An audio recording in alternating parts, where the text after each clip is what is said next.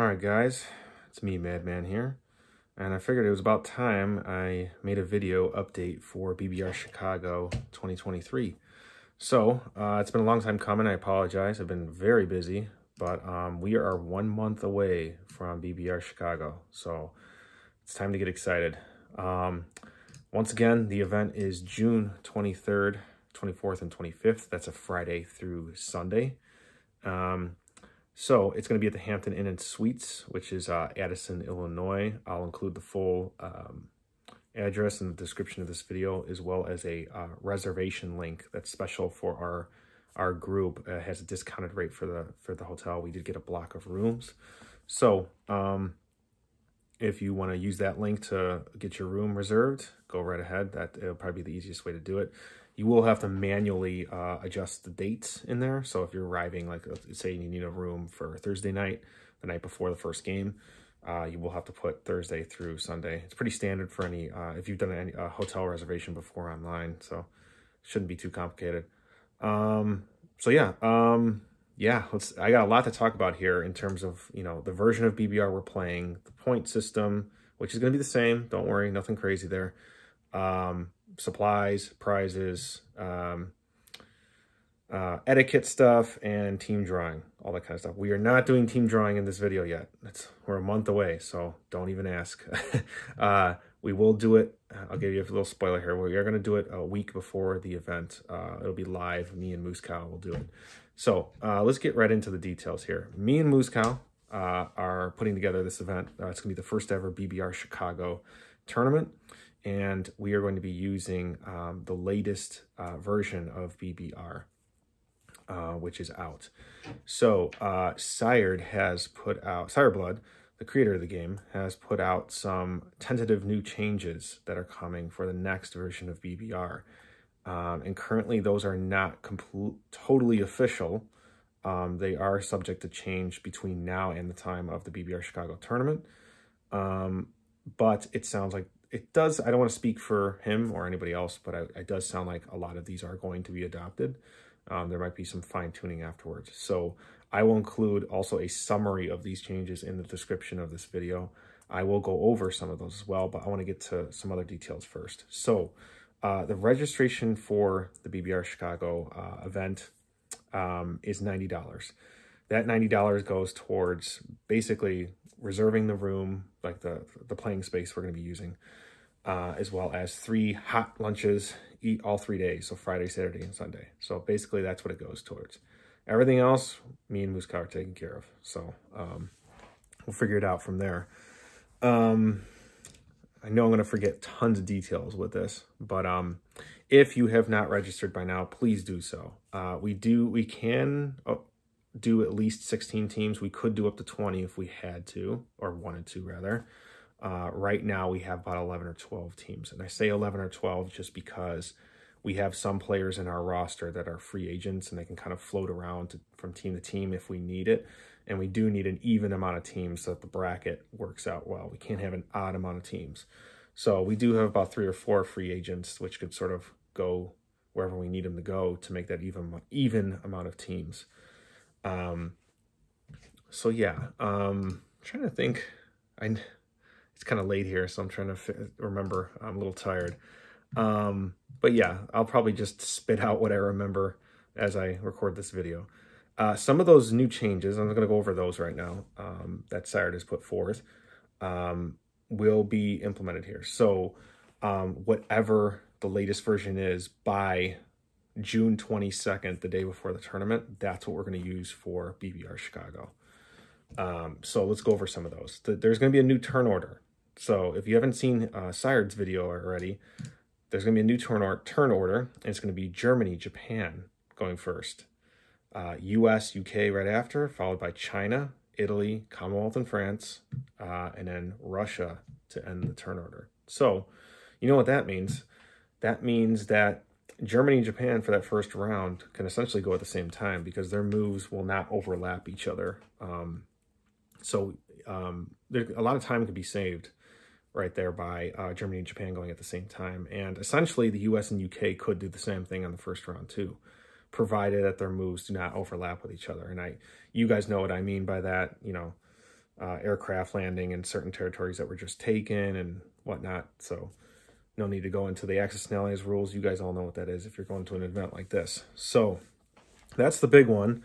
Some of the other ones are national objective changes, big ones to the U.S. for that matter, and then some victory point changes. So I'll go over a few of them real quick. Japan, their Burma NO is gone. The UK will get a $5 NO if Portugal is allied. So for all you players who love to go to Gibraltar via Spain as the Axis, well, you're going to have to watch out because there's $5 more coming at you. The U.S. has basically all their NOs have been overhauled except for card number 69, which is the one that has to do with Normandy and Paris. So I think the U.S. gets $5 if they have units in either of those territories. They now have an island NO like Japan does. So they get +3 IPCs for Iwo Jima, Okinawa, Palau, Marshall Islands, Caroline Islands, Taiwan, and the Marianas, and I believe Hainan is involved in that as well. So pretty cool stuff there for the U.S. They get $5 for at least one land unit in Casablanca. That's another one. They get $10 for no longer being neutral, $10 each turn. And they get $1 for every original controlled territory that they have. So they start with 17 controlled territories. So that's $17 right there if they don't lose the Philippines in the first round. If they do lose the Philippines, it's 16. And then here's the big one right here. So the United States will get a one-time payment on their collect income phase if they enter the war. And turn 1, they'll get no one-time bonus. Turn 2, they'll get a $10 bonus one time. Turn 3 or higher, $30 bonus. So for all you Japan players who like to keep the U.S. out till round 4, well, you might have to think about that a little bit harder. So that's what's on the docket right now for the U.S. And in terms of victory point changes, the Pacific Islands, our point is up to 5 islands instead of 4. The Imperial point is at 55 now instead of 52. And Atlantic Wall is at 5 units instead of 4. So again, all of these changes, all of these updates are subject to change between now and the start of BBR Chicago. You know, there's a lot of games going on the side right now, YouTube games, and people are reporting back what they're finding, and some of these can be tweaked a little bit. So that's not up to me, that's above my pay grade. So, so what else do I want to include here? I got some notes here on my computer. I got my computer, you can't see it. Like I said, I'll include a full list of these changes in the description, as well as the reservation link, like I mentioned. The point system. So point system is the same as every year. If you've been to the Atlanta and St. Louis tournaments, it's the same deal. Axis win if they have 12 victory points or more. Allies win if they keep the Axis to 11 points or less. There will be a victory bonus for 20 points. So that was in play, I believe, at St. Louis. So if you're the Axis and you win with 12 victory points, you get the 12 points for the victory points you just got, and then you get a 20-point bonus for winning. So that would put you at 32. But the Allies do get 1 point for each original Axis territory that they've taken away from the Axis. So let's say in that same scenario, the Allies took away 3 original Axis territories. That would put the final score at 32 minus 3, 29. So the Axis would end at 29 points for all of those modifiers. So that's how that would work. And in that same example, the Allies then would have lost, and they would have gained just 3 points for the 3 territories they took. So same point system as all the other years. Nothing new to report there. Something that is new to report is forfeiting. So there will not be forfeiting. There will not be a negative bonus or a positive bonus.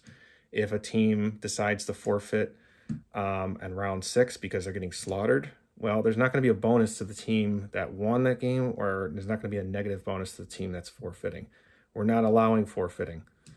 That's outlawed. So if you forfeit and don't play your game till the end, you will not be allowed at another BBR Chicago. So got to lay down the iron fist there on that one. I think it's somewhat disrespectful to the people coming out of town and spending all their time and money in 3 days to play this game and to have it cut short. You know, you should play it out to the end no matter what.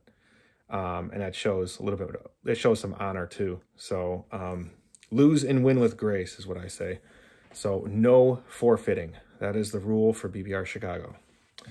In terms of supplies that will be there, you know, we're going to have all our tables, maps, hit dice, manuals, pieces. They will not be dipped, of course, because this is our first year. And you're going to, if you're used to the dipped pieces like in Atlanta and St. Louis, well, you're going to be roughing it here in Chicago. So we'll have NO cards and IPCs and whatnot.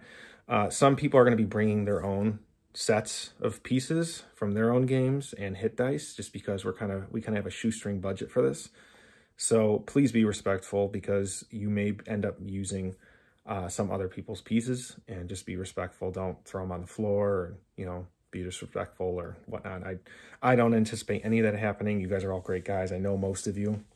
I know about 90 to 95% of the people coming to this thing, so I'm not too worried about that, but I have to say it just for those who are new to the tournament. And a big shout out to Matt Todd. Matt Todd is going to be supplying the roundels, all the roundels, the Victory Point roundels, the Tech roundels, and the National roundels for this tournament. So he is personally manufacturing these, so big round of applause for Matt Todd. And another shout out to Rich at Combat Miniatures. He's going to be supplying some prizes here for BBR Chicago. I don't have a full list of those right now. I can't give you any spoilers, but he will be supplying some prizes. So we really do appreciate that. We appreciate Rich and Combat Miniatures for that.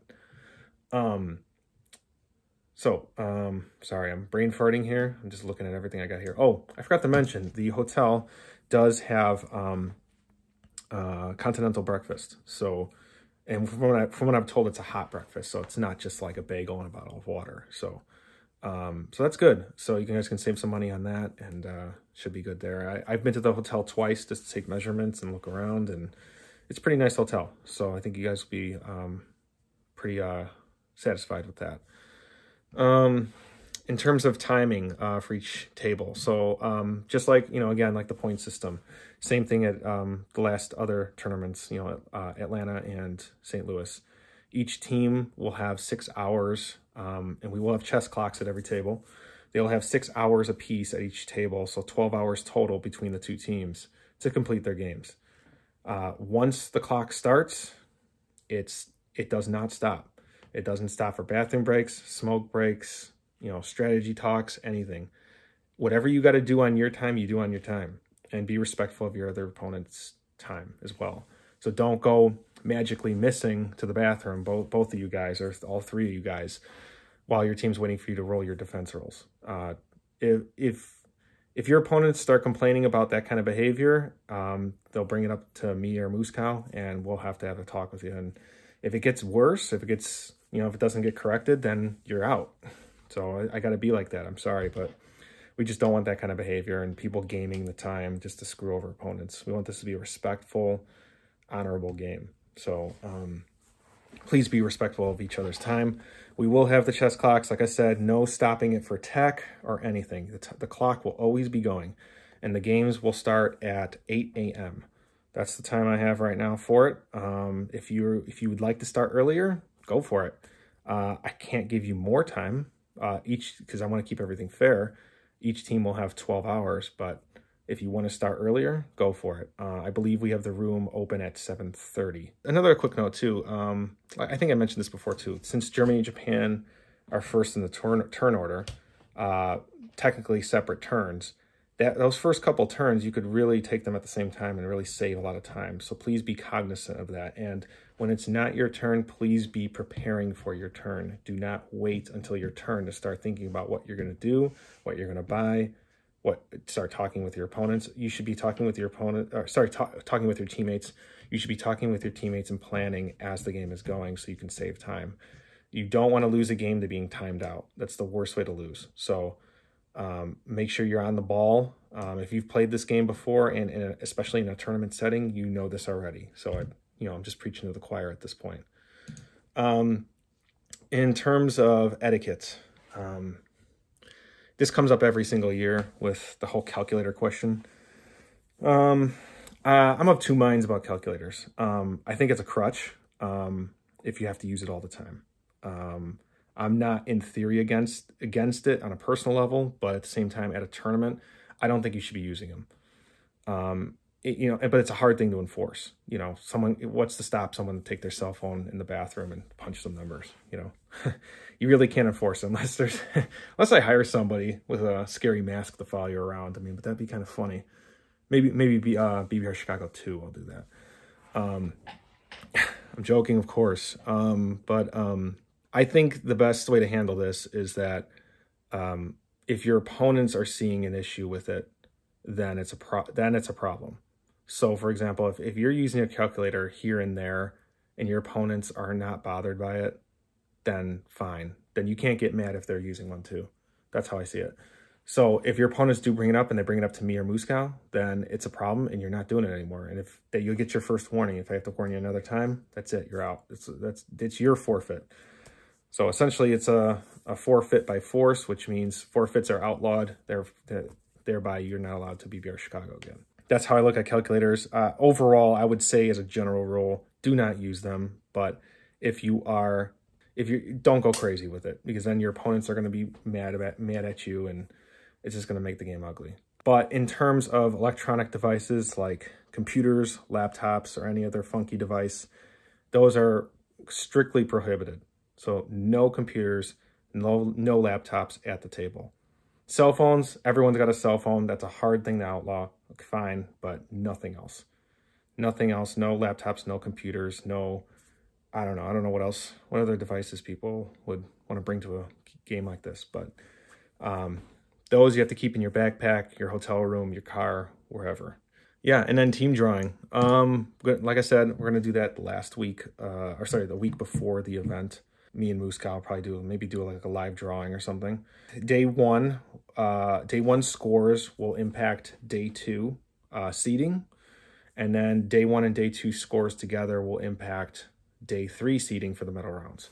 Now, I don't know if any of you have been following. I'm sure if any of you have been to the Atlanta and St. Louis tournaments in the last year, they have implemented a new day 3 format, which I love, and we plan to implement as well. So the highest score after day 1 and day 2 will get to pick which table they're playing at, which medal they are playing for. For day 3, 8 teams will be playing for the medal rounds. So there'll be 2 teams playing for gold, 2 for silver, 2 for bronze, 2 for iron. And the top scoring team from day 1 and day 2 will get the first pick of which table they're going to play at. So they may pick up to play at gold. They may pick to play at silver. They may pick to play for iron for some weird reason. So it'll go on down the line from there, and it will be done in front of everyone so that everyone can see who's picking what table, and that will impact your decision as well. So let's say the top scoring team picks the gold table, as they should. The second highest scoring team will say, maybe they'll say, I don't know if we can beat those guys. Let's play it safe and let's play for silver. So they'll go to the silver table. And we'll just go down the line until we get to the 8th team. So that's how we'll do it. That's how St. Louis and Atlanta has done it, and I love it. It's great. It adds another element of suspense and surprise to that day 3, and it gets more people involved because there's 4 medals being played for, and there's 8 teams. So, yeah, I think we're definitely going to do it for Chicago as well. Oh, I wanted to take sort of a poll for those of you watching and those of you attending and maybe not attending, what you think of this idea. Obviously, the day 1 draws are usually always just random draw, right? Which I have no problem with doing that. But another alternate idea I came up with was, what if you had it where you did not have medal round winners from the previous St. Louis tournament, so St. Louis 2023 and Atlanta 2022. None of those medal round winners from either of those tournaments can play each other on the first round. And the reason I say that is because one thing that kind of stinks about having the random draws, you're always going to see 2 really good teams go at it the first round, and one of those teams that's good is going to lose. And it's really going to impact their score and their ability to go far into day 3 for the medal rounds. Overall, the system the way it is fair. Top Axis team plays top Allied team. on day 2, and so on. Second highest access place, second highest allied. Fine. And that's perfectly fine. But another idea I'm thinking about is having where you could no medal round winners play each other on day 1, so that none of them lose on day 1, sort of. So you see a better trajectory for those teams going forward into day 3. So I guess I'd take a poll with all of you, maybe just shoot a comment or whatever and say, hey, I don't like that idea, it's terrible. Or hey, let's just keep it the way it is. I'm perfectly fine with that, honestly. If it's inconclusive, I'm just sticking with the old way of just keeping it the way it is. So that's fine. No hard feelings. Just an idea I'm throwing out there. Don't take it too serious. Don't get a fire under your ass or anything. So that's all I got for you guys. I'm sure I forgot like 90 million things, but that's what I've got so far. So again, BBR Chicago is June 23rd through 25th. Book your rooms. Get those booked right away. I do have the reservation link in the description. I do have the hotel address in the link, or sorry, in the description. Registration fee is $90. We do have 11 or 12 teams already. We can definitely get more. I do have the summary of the latest BBR changes in the description as well. And you can contact me or Moose Cow for any questions. I'll put my Gmail address in there as well. We're always on the WhatsApp chat for the BBR Chicago. There's BBR Chicago separate chat. And you can just send a comment on YouTube as well. So let me know if you have any questions. But I'll be doing more videos as the time nears. I'm going to try and do one each week. I think that's what I'm going to do as we get closer to the event. So, all right, later, guys.